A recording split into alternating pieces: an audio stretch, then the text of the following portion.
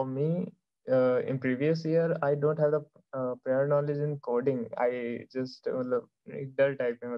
I can't code.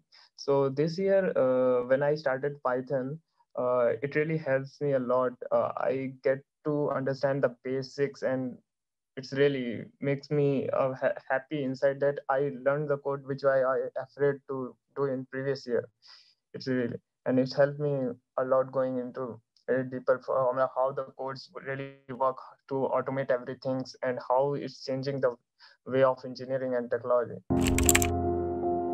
Reading the documents and reading the errors solves a lot.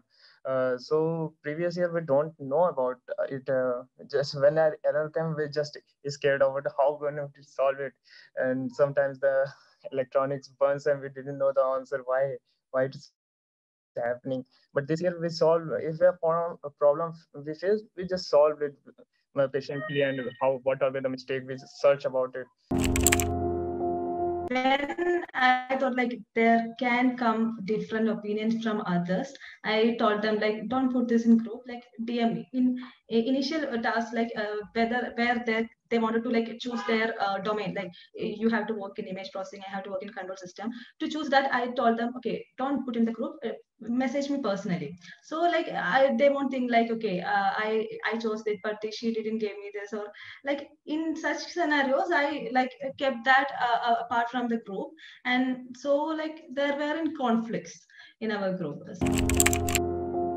Experiment with the robots. When you have an actual robot, you have to be very careful.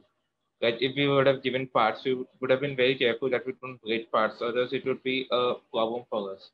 But here we could have tried many things, we failed many times, and we reached an optimal solution by doing all this trial and errors. A simulator actually gives us the freedom to do this, while an actual bot would have been a bit risky. We would have actually kept ourselves safe while using bots.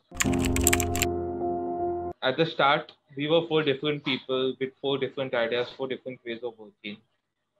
Now we look at ourselves, we have changed over the course of this eYantra. Experience and learning is why you come here, and experience and learning is what you have to take from here. Winning, losing is an afterthought. This competition kind of made me realize that I can self-learn things. What I interpreted was like I can't learn anything without a guide or a teacher or someone, a human who teaches you. But no, I completely changed this perception of mine. Like we can self-learn.